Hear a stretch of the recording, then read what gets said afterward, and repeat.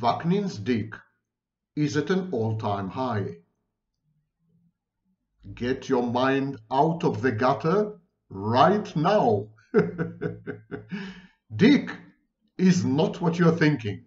Dick is DIQ, disinformation quotient, the measure of the magnitude and the extent of nonsense spewed online by self-styled experts, throngs and hordes of them, solo and in cahoots, with or without academic degrees. And there's a new gimmick in town for these self-styled experts. They borrow clinical terms and phrases from psychology.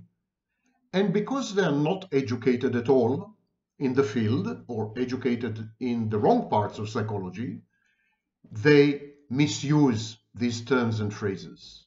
They abuse them, mutilate them, molest them, trample on them in order to self-aggrandize and to project false authority.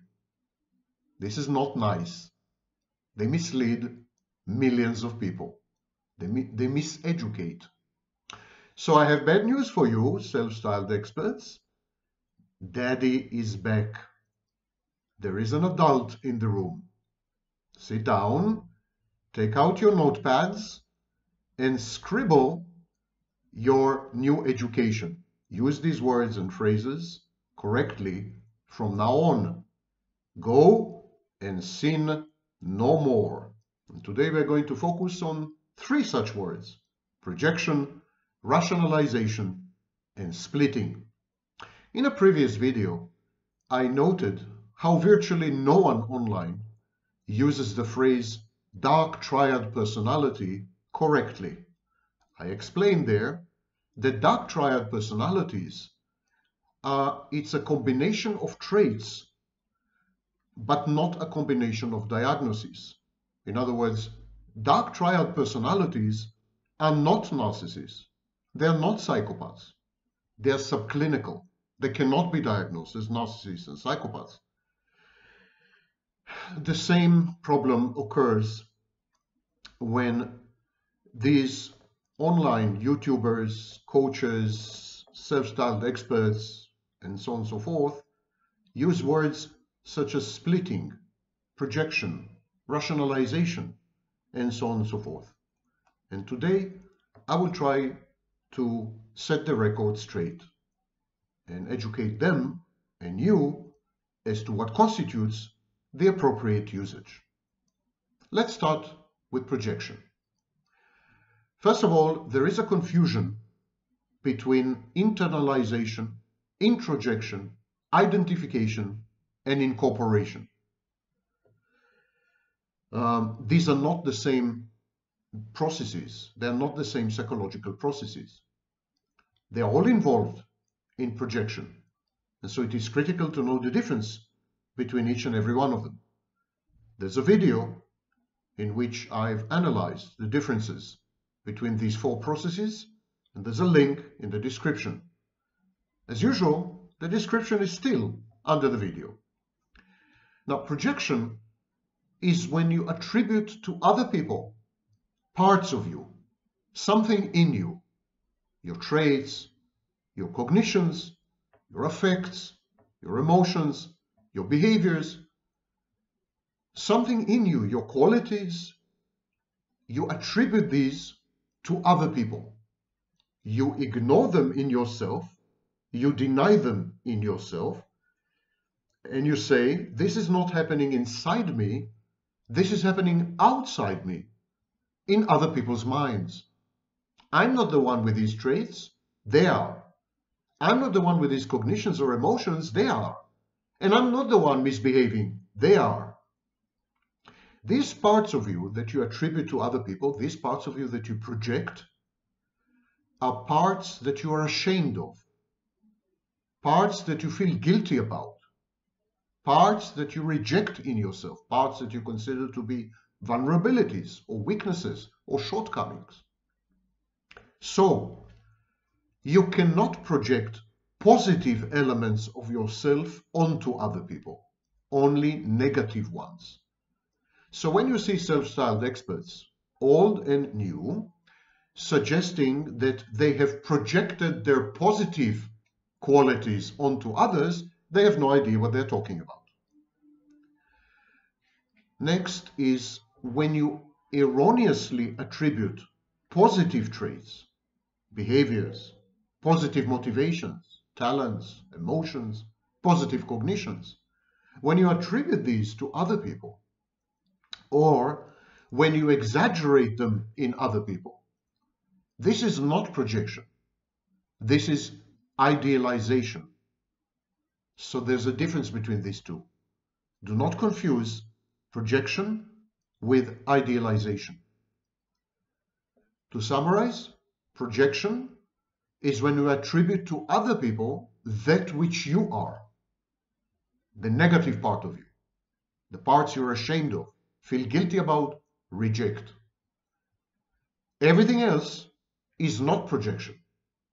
When you assign attributes, thoughts, emotions, cognitions, and traits to other people, and they're positive, you're idealizing these other people. You're not projecting. What about rationalization? Rationalization, exactly like projection, is what is known as an ego defense. It's when you do something unacceptable, socially unacceptable, or when you do something that contradicts your own conscience, something that makes you feel guilty or ashamed, and then you rush to justify it using logical reasons. Usually your behaviors are instinctual. Some of them may have unconscious motivations. They are the outcomes of urges and drives. These kind of behaviors are reckless and impulsive, and usually you regret your behavior or misbehavior a minute later. But it's too late. You have already done what you've done, and you are liable to bear the consequences of your actions. In order to avoid this dissonance, in order to avoid this discomfort, this unease of having done something that you shouldn't have, you rationalize, you justify your behavior, you analyze it, and you assign to it logical reasons and motivations. You embed the behavior or the misbehavior, the misconduct, you embed it in circumstances that somehow render your behavior socially acceptable or at the very least unavoidable. Your instinctual impulses operated correctly because what you've done is logical and anyone else would have done the same thing. So this is rationalization. And again, in psychoanalytic theory, it's considered to be a defense mechanism. So when you cheat, you would say, doesn't everybody cheat? Or when you spank your children, which you shouldn't do, it's a no-no, you would say, you have to spank children in order to toughen them up. This is tough love. Rationalizations are used to defend against feelings of shame and guilt, to maintain your self-perception and self-image as a good person, to allow you to continue to respect yourself and to protect yourself from criticism, external but mainly internal, known as the harsh inner critic or sadistic superego. There's a voice inside you, or a constellation of voices, that keep informing you that you have misbehaved, that you're a bad boy. And so you defend against this by saying, I've acted appropriately. There was no other way. This is rationalization. And of course, as usual, it's confused with another defense mechanism known as intellectualization. Rationalization and intellectualization are not the same. Intellectualization is when you distance yourself from your own psychological processes by over-investing emotionally, cathecting, over-investing emotionally in your own intellect, by overvaluing your intellect, by superimposing your intellect on all other forms of internal process, including your emotions. So you would tend to suppress emotions, especially negative emotions, such as shame and guilt and so on and so forth, and you would tend to say, I'm an intellectual person. I adhere only to the intellect, only to logic. It's a rigid defense mechanism that excludes 90% of mental life in favor of intelligence and intellect. So it has nothing to do or little to do with rationalization, and these two should not be confused. Intellectualization in psychoanalysis is a defense mechanism in which conflicts, dissonances, or emotional problems are dealt with abstractly or concealed by excessive intellectual activity. So, rationalization does find support in systems of thought, representations, and beliefs. But these beliefs that underlie rationalization, these thoughts that give rise to rationalization, these values and representations that collude with rationalization and make it possible, make it happen, they're all socially acceptable. So in rationalization, what we do is we convert socially unacceptable behavior into socially acceptable behavior in our mind. We lie to ourselves that our behavior is socially acceptable because it's rational, because it's logical. This is rationalization. And the last one in this trio is splitting. Splitting, including self-splitting. Now, there's a huge confusion between splitting and cognitive dissonance. First of all, to make clear, when you receive conflicting messages or mixed signals from authority figures, from role models, even if you are a defenseless child, even if you are a very young child, and you receive conflicting messages or mixed signals, this does not result in splitting. Splitting is not about conflicting messages. Splitting is not about mixed signals. Conflicting messages, conflicting information, mutually exclusive signals, they produce dissonance, not splitting. Do not confuse dissonance with splitting. Dissonance is conscious. Splitting is unconscious. Dissonance is lifelong. Splitting is essentially an infantile defense mechanism. We'll come to it a bit later in this video. So as you can see, there's a lot of mayhem and chaos and confusion online. And unfortunately, the overwhelming vast majority of information, maybe 95%, is completely wrong, completely erroneous. And this creates a major problem because it corrupts the very language that we use in order to communicate. Literally nothing online is true or accurate, clinically speaking. And this applies also to people with academic degrees, because having an academic degree in psychology doesn't make you an expert on any specific field of psychology. And pretending otherwise is charlatanism. So there is a huge need for an educational campaign to simply reintroduce the proper language and teach people who is who and what is what. Okay, let's delve a bit deeper into these three defense mechanisms: projection, splitting, and rationalization. Not necessarily in this order, but we start with projection. In psychoanalytic and psychodynamic theories, projection is simply the process by which one attributes one's own individual positive or negative characteristics, affects, and impulses to another person. Now you notice that I use the word positive, while earlier I said that projection is only of negative parts, not positive parts.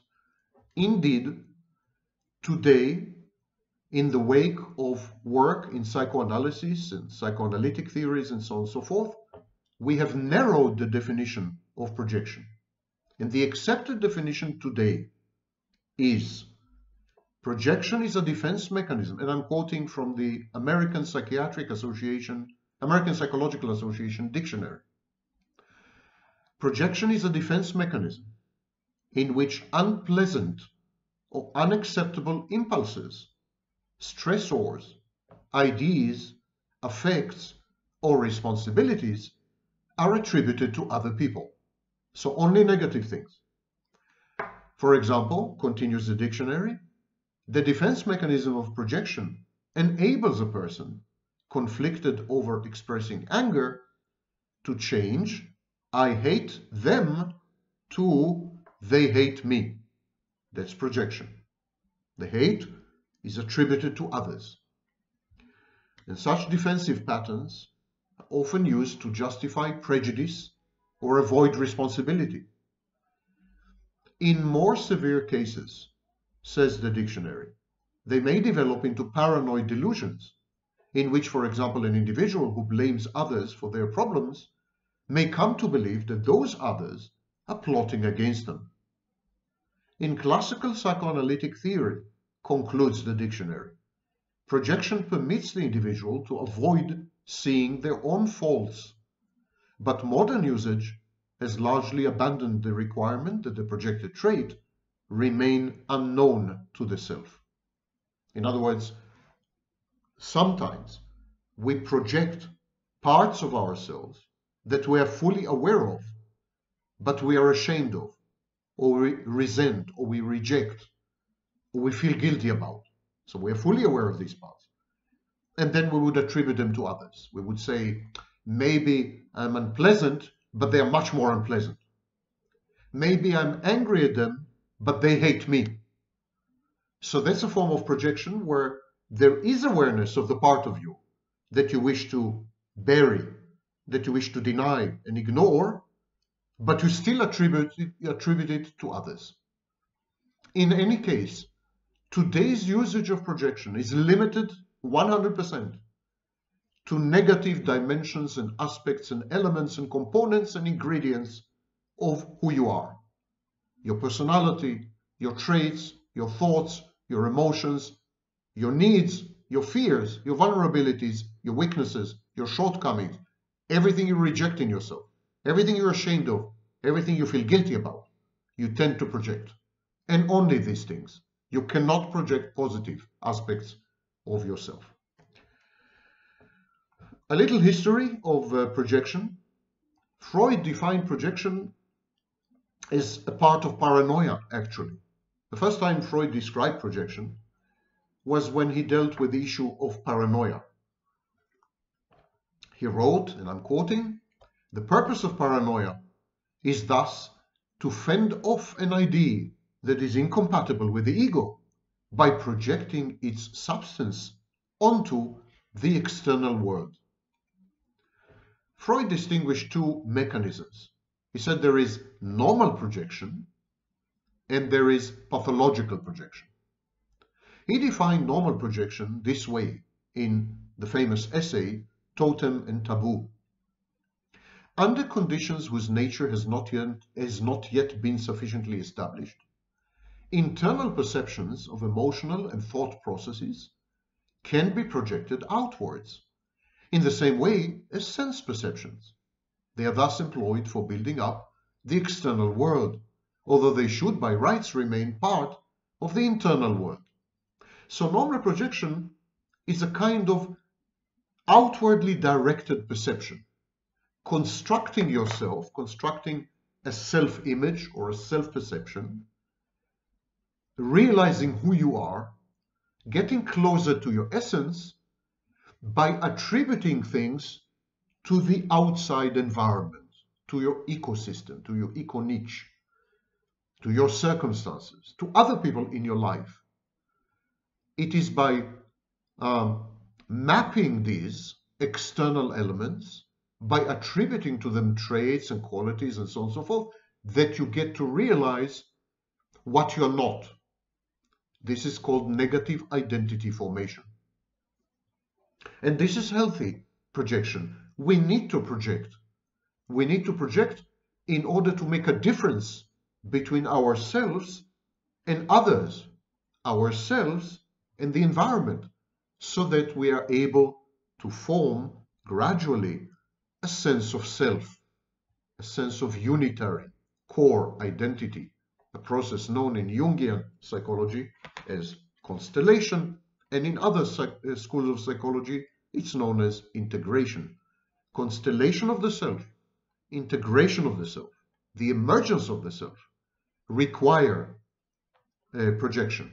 It's a critical process, psychological process and mechanism.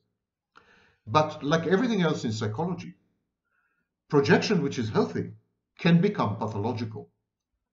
It's when the process gets carried away as a result of the construction of a self that is so distorted that mental functioning becomes pathologized. For example, in phobias, yes, we see it in phobia.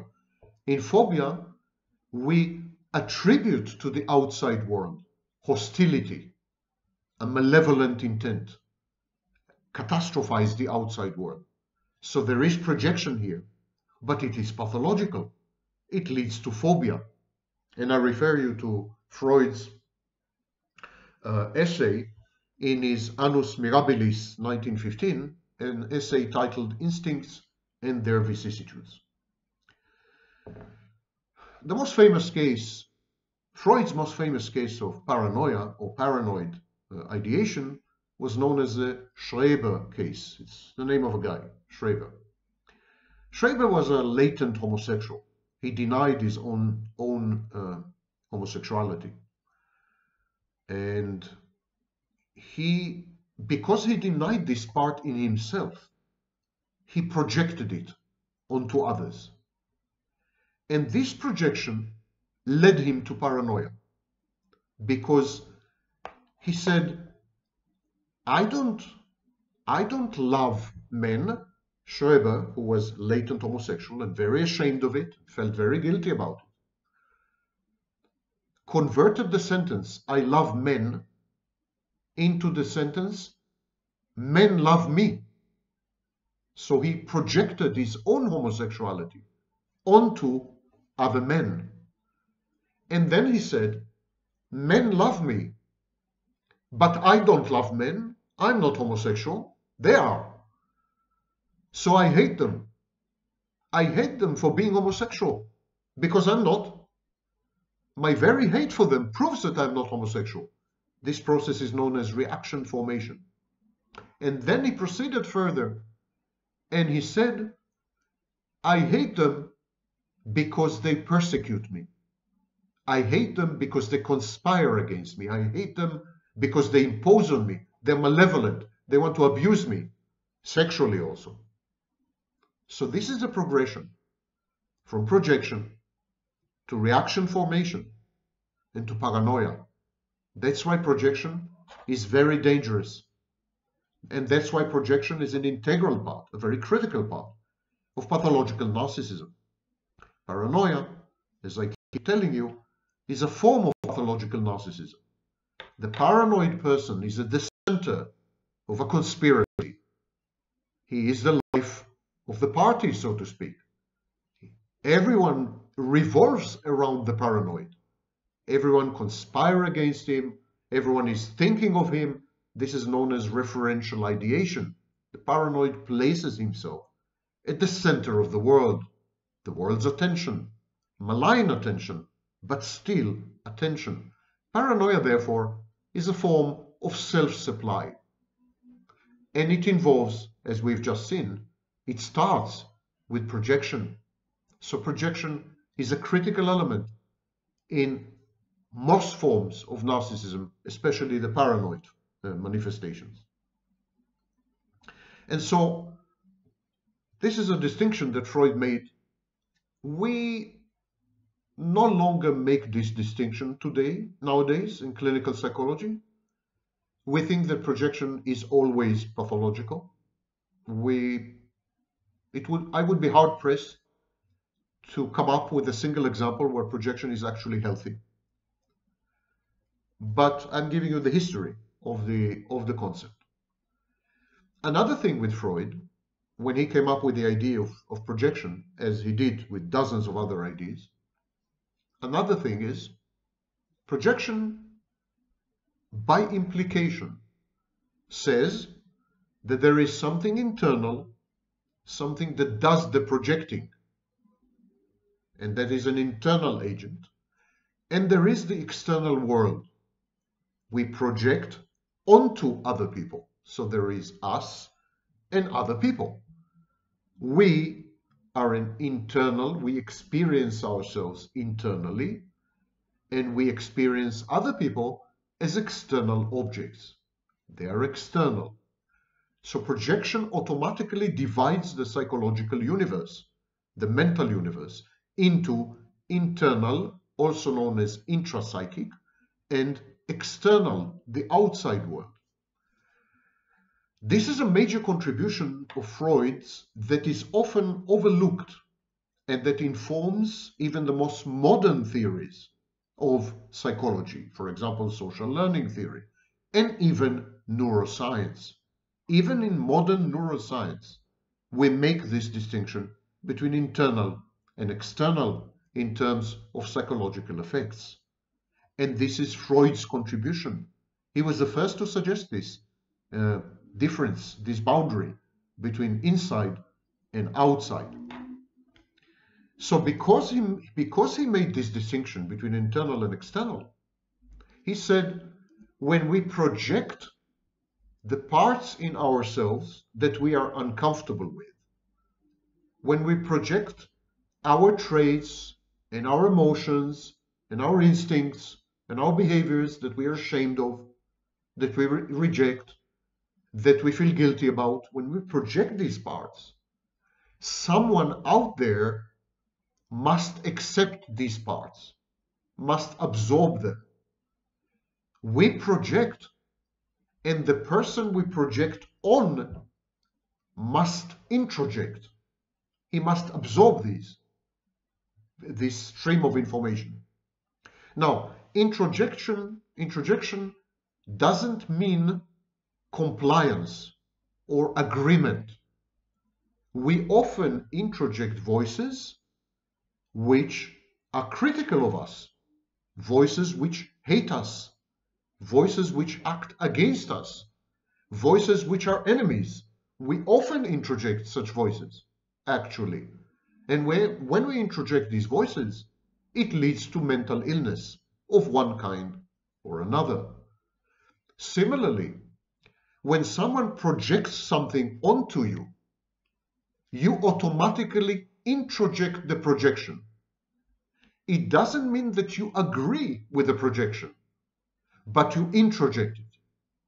So when you're with someone and that person projects onto you shameful traits, characteristics and behaviors which are unacceptable socially or individually, morally, when you're flooded with this negative messaging, weaknesses, vulnerabilities, shortcomings, failures, and so on, when you are subject to this negative entraining or negative brainwashing, you tend to absorb it.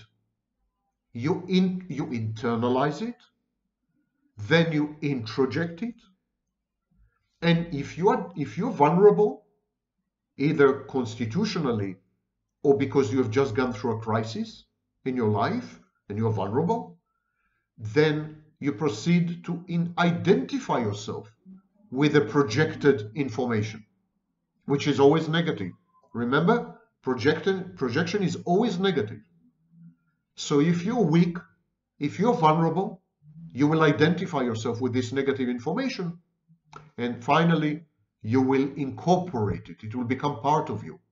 And that is the huge danger of projection, introjection. The complete process is known as projection, introjection, precisely because the victims of projection, the targets of projection, the people who are at the receiving end of projection sometimes come to agree with the projection.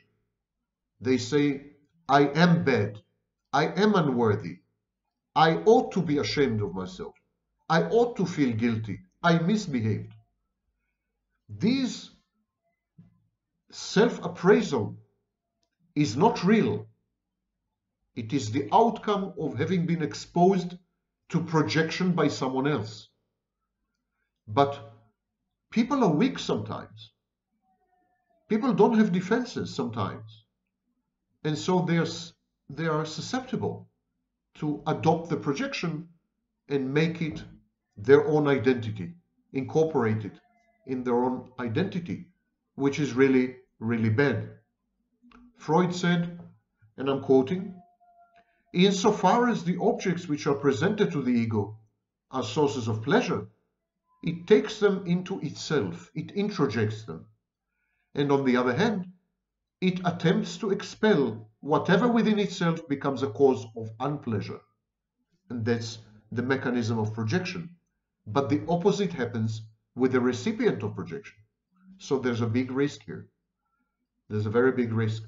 And that is the secret source of the narcissist. This is the power of the narcissist. The narcissist projects all the time, 100% of the time. Because the narcissist has a very powerful bad object. The narcissist has a set of voices inside himself that keep telling him that he is unworthy, he is bad, he is ugly, he is stupid, he is a loser, he is inadequate. In order to overcome these voices, the narcissist projects them. He hands these voices over to you. He makes you the guardian of these voices. But he doesn't tell you, listen, I have voices inside me that are very uncomfortable. Can you please hold these voices for me? That's not what the narcissist says. What the narcissist says is, these voices are not my voices at all. They are your voices. These voices are not talking about me. They're talking about you. These voices are right. Because you are really bad. You are unworthy. You are a failure. You are stupid. You are ugly. So the narcissist hands over the bad object to you and forces you to identify with the bad object, to incorporate it, to take it away from him. He makes you the new container and receptacle and repository of the bad object, or to put it less fancifully, he poisons you. It's a process of poisoning. This is the narcissist's toxicity. That's why he's a toxic person. And projection is the main tool, and training actually goes hand in hand with projection. It's when the narcissist uses mantras, repeated words, for a form of verbal abuse in order to convey to you the projected content and make you incorporate it in your mind, pollute you. This is kind of pollution, ambient pollution. Make you become the bad elements. And the narcissist then feels cleansed, purged. It's a process of catharsis. So this is, in a nutshell, Freud's view of projection. It's a lot more complex. He made distinctions between elaborative function and other functions. I will not go into all this. This is not a lesson in psychoanalysis. But that's in a nutshell. Now, there were, of course, other scholars who have dealt with projection and have made major contributions to the concept of projection. I would mention, in this case, Melanie Klein, for example. I would mention Bion, Wilfred Bion. Bion, for example, distinguished between excessive projection and regular projection, projective identification, and so on and so forth. Those of you who are interested can delve deeper into the literature. Most of it is available freely online, and it makes for a fascinating read. On to rationalization. To remind you, rationalization is a logical or moral justification for an action or for an attitude that are considered widely unacceptable, frowned upon, condemned, mainly by society. So, an individual may have conscious or unconscious motivations, instincts, urges, drives, and impulses, and then wish to act on them. And it is the role of the ego and the part of the ego known as the superego to inform the individual that these are socially unacceptable ways of behaving and they might have adverse consequences. That's Freud's tripartite model. Of course, it's all a metaphor. No one has ever captured a superego. No one has had a conversation with an ego. These are all kind of imaginary, abstract entities that describe dynamic processes, dynamic psychological processes. So, rationalization is when the individual tries to fit into the expectations of society as communicated in the process of socialization. Individuals are aware of the rules and the norms and the mores of society, how you should and should not behave, what is permissible and what is not, what is acceptable and what is not, what is appropriate and what is definitely beyond the pale. And they try to adapt to this. They try to adapt to this either by modifying behaviors, impulse control, delaying gratification, empathy, taking into account the existence of others and their needs and wishes, hopes and dreams and so on. That's one way. It's a behavioral choice. And the other option is to act impulsively, recklessly, defiantly, do whatever the hell you want, no control, and so on and so forth, and then justify it somehow. Rewrite, reframe, falsify, confabulate, in order to feel good with yourself and to try to convince others, the representatives and agents of society, that you have done nothing wrong, that your actions were fully justified given the circumstances, that you could not have acted differently. And this is rationalization. It's not a symptom.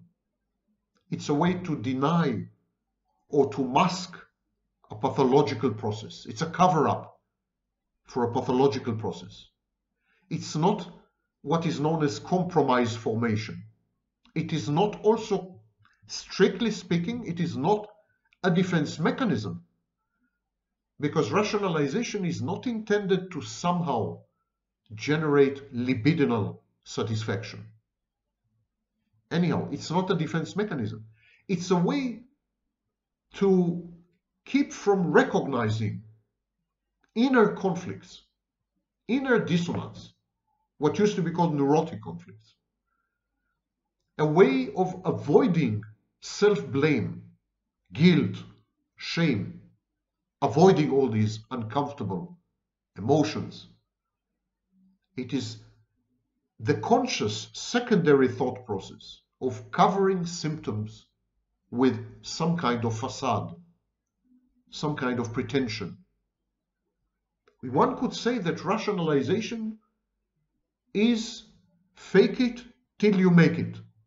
Fake it until at some point you convince others and yourself that you've done nothing wrong. So rationalization is a relatively simple psychological process or mechanism, but it can give rise to much more complex phenomena, one of which is known as grandiosity. Grandiosity is a cognitive distortion. Grandiosity used to be called megalomania in the writings of the early sages of psychology. And rationalization often gives rise to grandiosity. Because if you explain and justify yourself all the time, you can end up in one of two positions. If you're always right, if you're never wrong, if all your actions are fully justified, if you are incapable, in principle, of making a mistake, you're infallible. These are the hallmarks of rationalization. Then you end up in one or two of two positions. Either you are godlike, because God doesn't make mistakes. Everything God does has a good reason. So either you become godlike, you apotheosis, you deify yourself, or you become the perfect victim, because victims do no wrong. Victims commit no mistakes. Other people misbehave. Other people molest them. Other people violate their rights and breach their boundaries. Victims are passive. Victims are just there. They are self-objectifying. So rationalization leads either to narcissism, I can do no wrong, I'm always right, or to victimhood, I did nothing wrong, I was always right, I've been always right, and then I've been victimized. These are the two outcomes of rationalization. And of course, rationalization, because it leads to these outcomes, triggers and provokes huge constructs and processes, secondary processes within the mind. Again, I will not go into all this in this video because it's the totality of psychoanalytic theory and so on and so forth. And finally, we come to splitting. And splitting is by far the most misunderstood concept, defense mechanism online. I have yet to come across anyone who knew what splitting is, anyone who got it right. And I mean anyone, with or without academic degree. And I've seen them all. And this is a really serious problem. Splitting is by far the most important defense mechanism in a variety of mental health disorders, not the least of which is pathological narcissism. Pathological narcissism is literally constructed on splitting. If you get splitting wrong, if you don't know what you're talking about, if you weave a web, an imaginary web of fantasy about splitting because you can't admit that you're ignorant, then you're misleading yourself and others into territory that is very problematic. So splitting, as I said, is a defense mechanism. It's an infantile defense mechanism. It starts as early as 6 months old. It was first described by Melanie Klein, and it is a key feature of Kleinian analysis and the theory of the object relations theories, and especially the work by Fairbairn. Fairbairn, F-A-I-R-B-A-I-R-N, one of the key figures in object relations. It is a primitive defense mechanism because it's infantile. And it is used to protect oneself from conflict. All defense mechanisms, most defense mechanisms, are intended to avoid conflict, because conflict creates, internal conflict creates dissonance, and dissonance leads to anxiety, and anxiety paralyzes, and paralysis is bad for survival. So defense mechanisms are the way we avoid internal conflict by lying to ourselves, by lying to the environment, by falsifying the environment, by a variety of ways, denial, repression, you name it, all in order to avoid conflict, to protect ourselves against conflict. Objects that provoke anxiety or ambivalence inside ourselves, internal objects, representations, even memories, they are tackled immediately by defense mechanisms. You could say that defense mechanisms are the immunological system of the psyche. Defense mechanisms are like antibodies.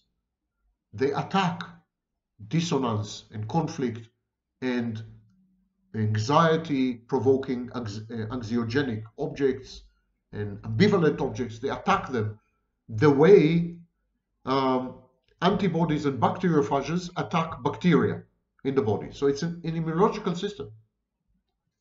Now, splitting is one such antibody. What splitting does, it dichotomizes, it breaks down, it splits. That's why it's called splitting, of course. It creates what is known as part objects. Part objects are extreme representations of the same object. Two extreme representations of the same object. So we have one object. For example, mother. Mother is an object. Mother is an external object. And mother is also an internal object. There is an introject. There is a voice in our heads that corresponds to mother's real voice in the outside world. There is an internal object that represents mother in our mind. So, splitting creates two representations of mother. One representation is all good, and one representation is all bad. These are extreme, radical, uncompromising representations. All good. All good, there's no hint of bad. All bad, there's no trace or shred of good.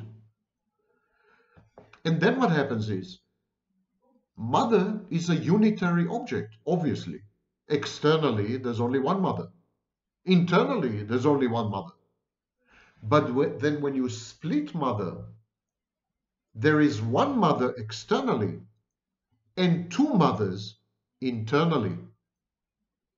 There is mother outside, the mother that feeds you, the mother that changes your diapers, the mother that smiles at you, the mother that leaves the room and makes you very angry or terrified. There is this mother when you're a baby, and she is one. But inside your mind, having engaged in splitting, having split mother, you have two mothers. You have an all bad mother and an all good mother. These are known as part objects. So it's a polarized way of apprehending mother. And there is a problem now. Now that you have two mothers, you have to make a decision. Is mother all good or is mother all bad? And then if mother is all good, what does it make you? It makes you all bad because mother frustrates you. Mother ignores you. Mother leaves the room. If mother is all good, it must mean that you are all bad. You deserve this mistreatment. You deserve this frustration. You had it coming. You made it happen. It's known as magical thinking. And similarly, if mother is all bad, that means that you're all good. So the minute the baby, the minute the child splits mother in his mind into all good and all bad, that minute the child splits itself into all bad and all good. And now we have two dyads. We have an all good mother with an all bad baby, and we have an all bad mother with an all good baby. There's a multiplication of entities. So all splitting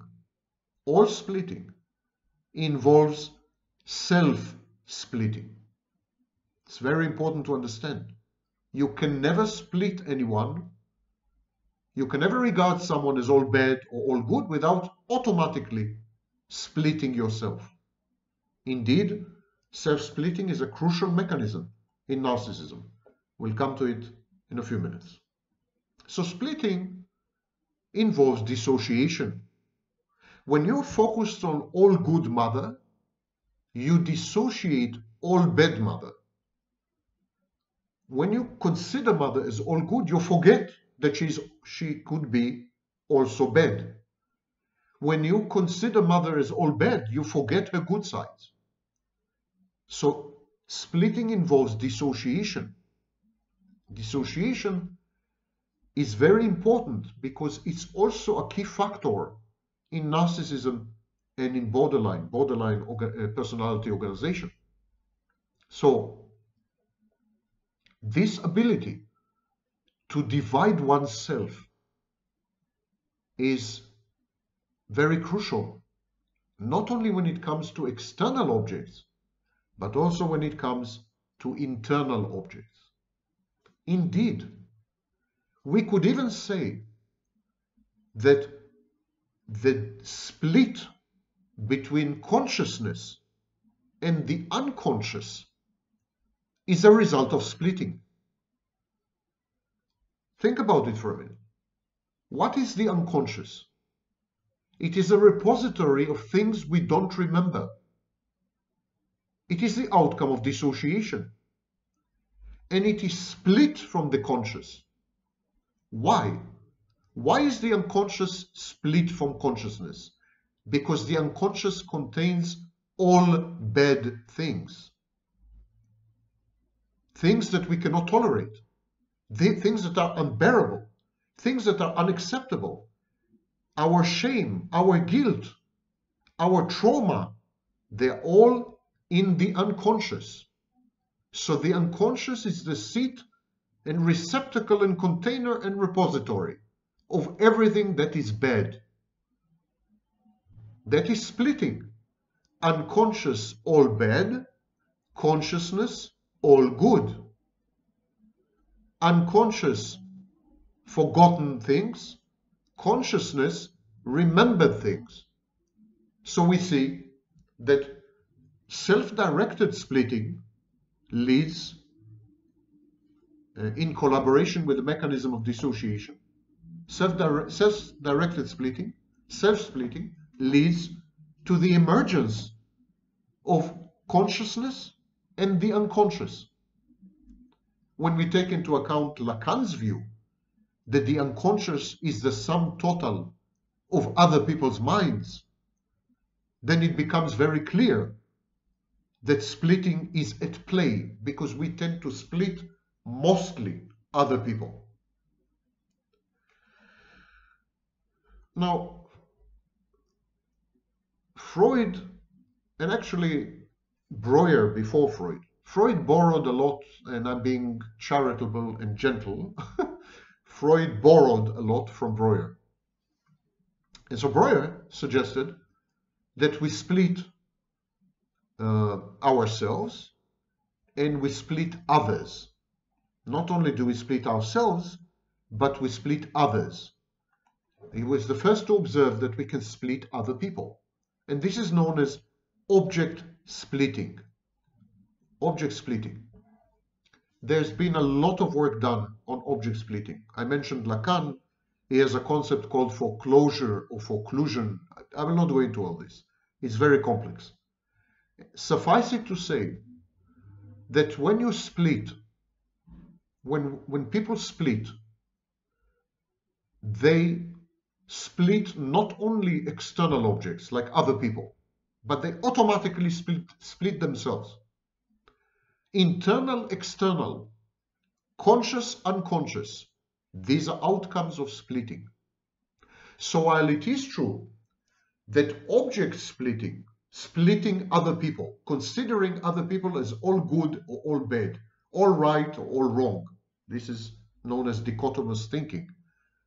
While it is true that splitting other people is primitive, infantile, and pathological, self-splitting is actually a condition for mental health. Because when you self-split, only then do you become aware of internal, external, inside, outside, conscious, unconscious. the rudiments and pillars of mental health. Self-splitting is crucial to mental functioning and mental health. Splitting others is pathological and unhelpful and an integral part of narcissism.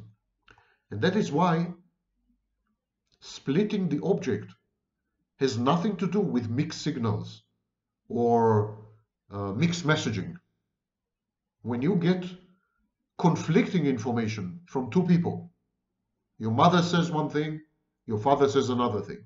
Your mother says you are wonderful, your father says you're trash. Or your mother says you're a bad boy, your father says you're a genius. Whatever. This kind of dual messaging, mutually exclusive, contradictory, does not lead to splitting. It leads to dissonance, to cognitive dissonance. And we should not confuse the two issues.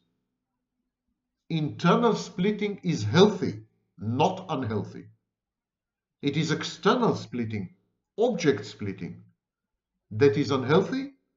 And obviously, when you split other people, what you have been told as a child about yourself has nothing to do with it. You split other people as a defense. Usually splitting goes hand in hand with projection.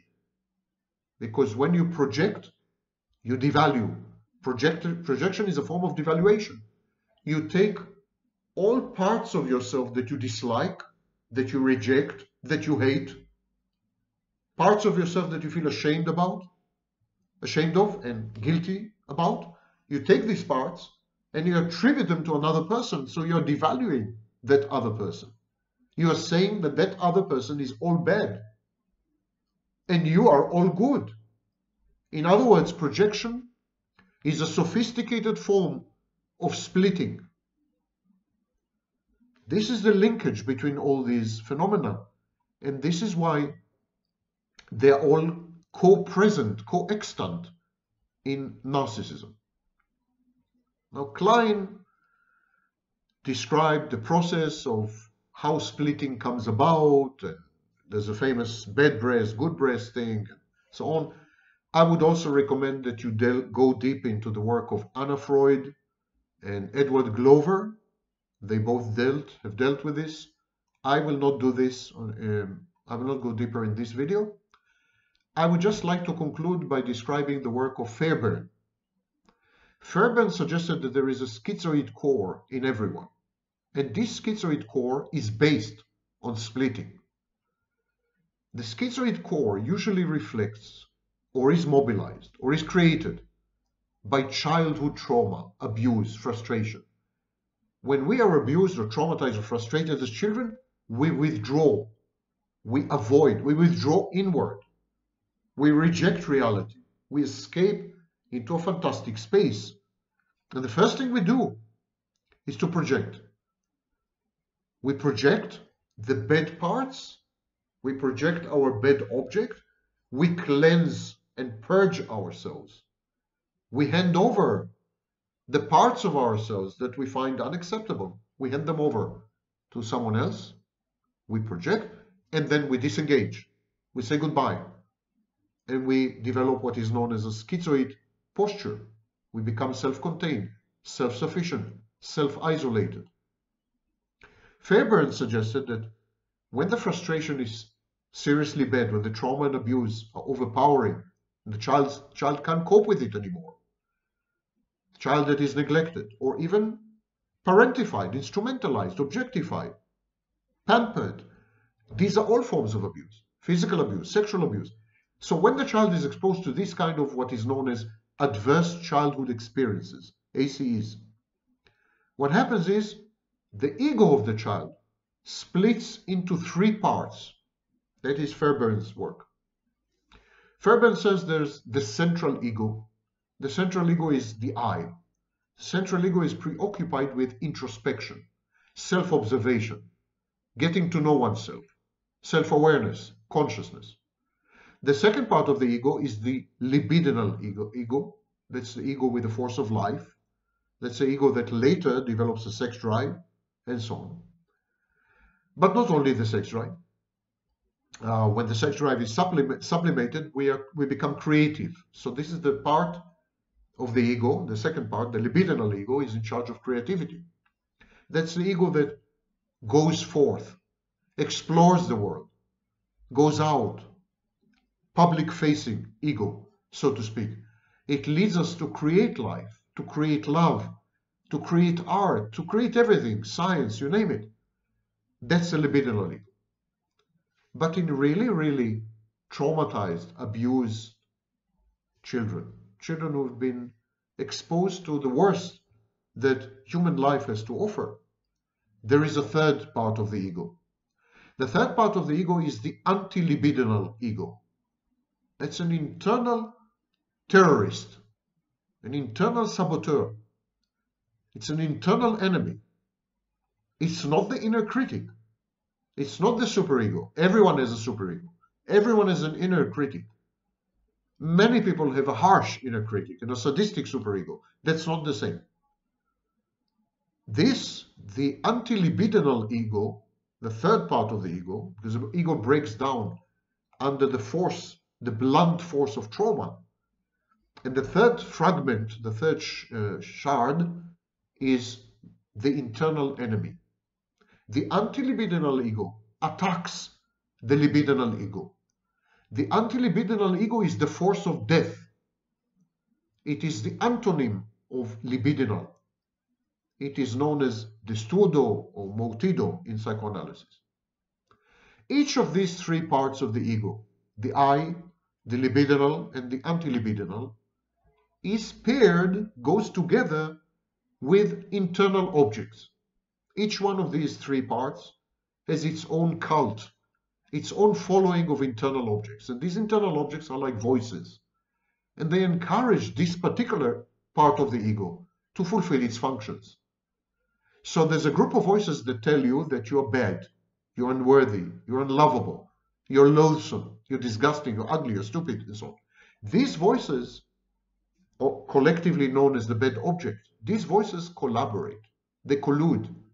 These introjects work hand in hand with the anti-libidinal ego to destroy you, to push you to ruin yourself, to defeat yourself, to punish yourself all the time. And there's another group of voices that say that you're wonderful, you're delightful, you're beautiful, you're creative, you're productive. These voices collaborate with the libidinal ego. And there's a group of voices that are self-referential. These are voices that talk about you.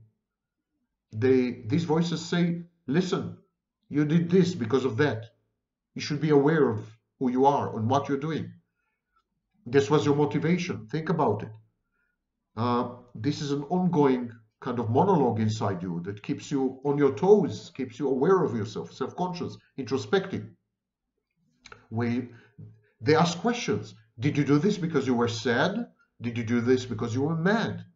So they talk. These voices talk, and constantly there's a constant hubbub, monologue between the internal objects and these internal objects and the I. So here are the three camps and the three constellations. And they are the outcome of splitting, which in itself is the outcome of trauma and abuse. And again, there is no school in psychology that says that conflicting messages or mixed signals lead to splitting. That's not the case. Splitting is a defense against externally unacceptable circumstances, such as trauma and abuse, or internally unacceptable conflicts, things you're ashamed of, things you reject, things you feel guilty about. Dissonance, especially cognitive dissonance, is very common when we cannot reconcile information or data that is coming from the outside. But it never leads to splitting. And one of the reasons is, of course, by the time you have acquired language, by the time you are capable of understanding mixed signals and messaging, your splitting defense is long gone. In narcissism and borderline, splitting survives as a defense mechanism, but it is exclusively, or shall we put it this way, mostly object splitting. Narcissists and borderlines split objects. The self-splitting in narcissists and borderlines, which is pathological, has been completed long before the narcissist attempts, or the borderline attempt, to make contact with other people and to have a semblance of object relations through the shared fantasy. I hope I've succeeded somehow to throw light on the amazing confusion out there. It's very disheartening and discouraging because ignorance of this magnitude that is compensated for narcissistically by pretending to know. These people don't say we don't know, they say we know. And they created such a chaotic landscape that dialogue is no longer possible. And when communication is rendered impossible by ignorance pretending to be knowledge, then no further breakthroughs or erudition or learning are possible. And that's where we are right now. That's why the whole field is stuck. And definitely that's why online you can't get two people to agree, because they're using the same words, but they define them as they wish on the fly. They improvise. There's no substitute to learning, no substitute to hard work, no substitute to deep study. The laziness of the younger generations, the indolence, the entitlement, are leading us to the precipice. And clinical psychology is not exempt, is no exception.